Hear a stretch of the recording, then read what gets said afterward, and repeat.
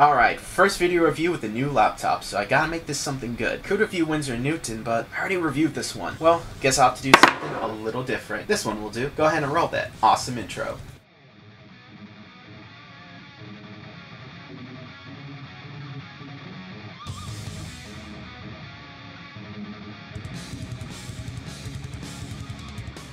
If you guys are new here, I just want to say thank you for checking out the channel and give a quick little introduction. I'm J-Rod of BLACKEST. I draw power and my own soul. We do awesome ink reviews, art challenges, animation, everything in between, everything comic, horror, and science fiction related. We tend to do it here. And today we're doing a little bit of a throwback, as the first ever ink that I reviewed was of the Winsor & Newton drawing ink. It's one of my favorite inks of all time, and Winsor & Newton, they are one of my favorite ink companies of all time. So when I found out they had a calligraphy line, I had to give it a shot. Now comparing the two ink bottles, I have to say that I honestly do prefer the drawings design more. Yes, it is less ink, but it's also at a cheaper price range, selling from $5.99 to $4.99, while this one tends to sell for $7.99 to $9.99, depending on where you go, for 30 milliliters of. Now, I will say that this is more of a generic design, and this one stands out. I am really curious to see what the differences between the two are, as the Winsor & Newton drawing ink is really good for drawing. Works great with dip pens and brushes, it works great with quill nibs. What is the difference between this one here? As it specifically states it does work with fountain pens and dip pens. I want to know how it will work with a brush. Is it waterproof, for example, as it doesn't mention it anywhere on the packaging? And I have to also say something real quick. I accidentally picked up the blue-black version of this ink instead of the all-black version. That was a mistake on my part, but I decided to lean into it with today's illustration. Now, to really get an idea for this ink right here, let's go ahead and break out our Batman sketchbook.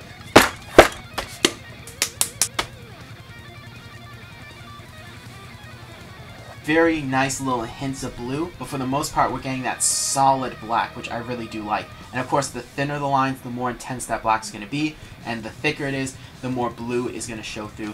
I am noticing a little bit of the white of the paper showing, so we may have to hit some of these areas twice. I think that's part of the paper itself, because this paper wasn't designed for ink, but you know what? It's the Batman sketchbook, we gotta use it. Just want to go a little bit on a tangent here, but for me personally, I always like to check out and review a company's black ink before their colored ink. And the reason is because it's the ink you're going to use the most traditionally, and they tend to put their best foot forward there. On top of that, with black ink, you get 100% black straight away. You just put it down the page, boom, there's your 100%. You can dilute it to get your grays, you could crosshatch. There's a lot you can do to actually get those gray and smaller tones in. So you can actually take a black ink and get a 90, an 80, a 75, a 60, whatever you need, you can get it through a black ink. However, with colored ink, that tends to not be the case, as I find that you're really never going to get that 100%, let's say, blue. So for this ink itself, being mixed with black, so it is a little more on the black side, I would have preferred to actually test and review the black ink first, but we're going to make do with what we got in hand. Now, one thing that is interesting is that it's working good with the dip pen, of course. Now let's test it with our quill nib, because I'm really curious about that. So let's go ahead and get a little dip, and then I dipped a little too heavy, but that's fine. Oh, maybe I didn't dip heavy enough. Let's see. There we go. Oh, that's nice. I like how that's going down. Very nice. Oh, I spilled some. That's okay. This is why we do our tests. And now we're going to go in and do our brush test. I imagine this is where we're really going to see that blue shine. So let's see. Yeah, ooh. I like that. I like that little hint of blue right there. Very nice. Now, first off, this, as I suspected, does not work as well with the brush. I can already tell. It's a little difficult to control. It's not easy to spread out. We're able to get some really nice layers though, especially with that blue. Very nice. I actually really like this. I think we could do some stuff with this. Let's do a little bit of an ink wash so we can kind of see how it feels, and I feel like that's really going to be, yep, right there, we're going to get more blue from that, so that's interesting. So we can actually go in with a heavy black right here, and then work in these lighter blues by watering down our ink, so instead of those grays, working with blue. Now, one thing I'm very curious about is if this ink is waterproof. Now, obviously, we just put it down, so it's not going to have a lot of time to dry, but here's what I'm going to do. I'm going to take my rag and just kind of get the excess off. So now that I got the excess off and gave it just a quick little dry, I'm going to take my brush just with water, I'm going to run it through. And you can easily tell if an ink is still wet or if it's not waterproof. And I'm going to show you how. So let's go ahead and run it.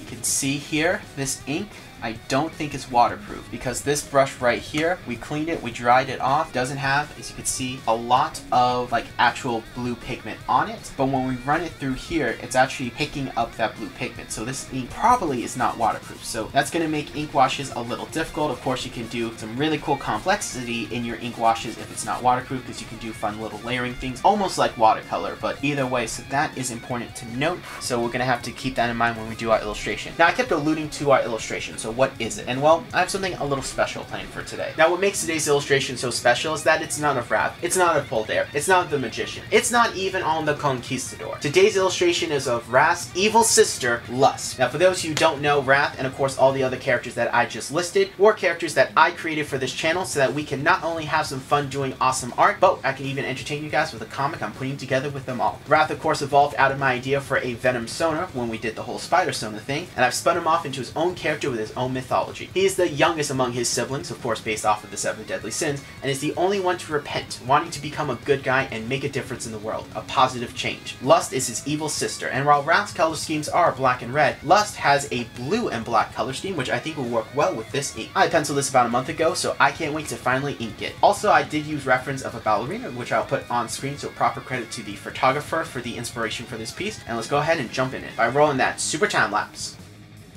Inking this piece was a challenge. You see, in our test, while the dip pens were very smooth, I found that in practice, it was quite the opposite. You see, I've noticed that when people actually do calligraphy art, they don't actually sketch out the letters. They may do that as a test to kind of get the idea for the shape, but really when they go in and do the actual illustration and the calligraphy art, it's done raw. There's no real sketches, maybe light boxed. And here, that is apparent with the ink, as when I went to go over my actual blue line art, I found that was very difficult to control. Keeping it straight and keeping it with the actual line art was just difficult. And on top of that, the line art itself was actually jagged, which wasn't apparent in a test, and I thought that was really weird. And it just wasn't as smooth or professional as I would have liked. I really do like my line art to be very smooth, very nice, very fluid, and here I just wasn't getting that. Now in our test, I did know that the ink was going to be difficult to control with a brush, and since most calligraphy is not done with a brush traditionally, at least here in America, I knew that was going to be a problem. So I decided to take my time. Now this ink did take a while to dry. I decided to just work with it and just go slow and steady. Now I ended up using a 00 Winsor & Newton brush just to go in and do my filling in. And while it was slow, it did get the job done and added a nice little blue tint and some subtle shading that I really liked. Then after that was done, I went in with my ink wash and I noticed there was my problem. You see, in our test, I didn't realize just how unwaterproof this ink was because, oh boy, it faded easily. And I had to go in and actually touch up areas after I did it. Now, I already committed to that blue wash, so I just went through and just made it lighter and just layered it here and there. One thing about Lust's design is that she's meant to be traditionally beautiful with exaggerated features and that whole hourglass look. So drawing her is a little difficult, but honestly, I do like drawing her, and on top of that, going in and actually doing the detail work is really fun. And just like Wrath, because they are siblings, her design incorporates no cross-hatching, as it's meant to be like this liquid armor. And since she has blue highlights instead of red, that's where I really found this ink to be problematic because it's meant to be blue-black. So outside of that little blue tint, I would have liked to incorporate more of those blue areas. And if this ink was waterproof, you could do that and do some really fun ink washes. Honestly, I think the fact that it's not waterproof really does hurt this, as it's a beautiful shade of blue that you can do some really cool stuff with. It doesn't quite operate as a watercolor paint or watercolor ink at that. It's just kind of weird how it's not waterproof, and I would have preferred it to be so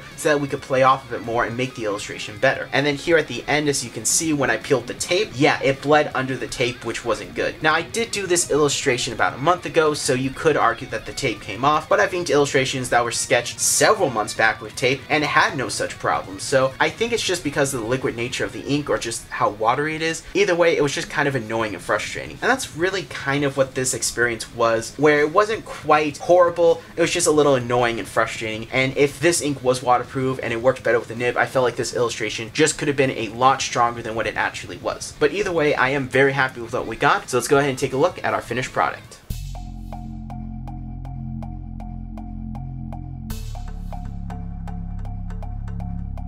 And we're done, and guys, I love how this piece came out. Easily in my top 20 favorite pieces of the year. It looks awesome, and while I don't think it's top 10 material, I think it's really close. And if you guys like it, it is available on my Artstation account for a $1 digital download. It's the first link in the description down below, and it really does help the channel out. Plus, you get an awesome desktop background, or in this case, foam background. Now, putting the piece to the side, let's talk about the ink itself, and I have to say that I'm actually really disappointed, as I love Winsor & Newton, and honestly, everything that I've tried from them has been of great quality except for this and their white ink. Their brushes are are great, and the rest of the drawing inks are fun and amazing to use. Now, I do understand that this is a calligraphy ink, and I assumed, and of course it said on the packaging, that it was really meant for fountain pens and dip pens, so it's lacking with a brush is understandable, but for me, you're going to get a lot more out of an ink if you're able to use it with a brush, as it makes it more versatile and easier to do illustrations, and just adds a whole new level of what you can do. The fact that this ink is really bad with a brush does hurt in my opinion, and even though it does advertise it's good with a dip pen, yeah, not really. While it was very smooth and nice in our test, when it came down to actually following a line and a sketch, it was difficult, and I found that my lines were just a little choppy. They weren't as smooth as they could have been, and that's not inexperience on my end. That is just the fact that the ink was not being as nice as it should have been, which is a big problem compared to, of course, it's a calligraphy ink and you know it's meant to do that, but to the drawing ink, which did everything that this ink should do and more. Now, the fact that this isn't waterproof is actually a big problem, and you wouldn't think about that for a calligraphy ink, but there are calligraphy artists who do incorporate ink washes, and on top of that, how are you able to take advantage of the colors? For example, you're supposed to layer a color ink so you can get multiple tones,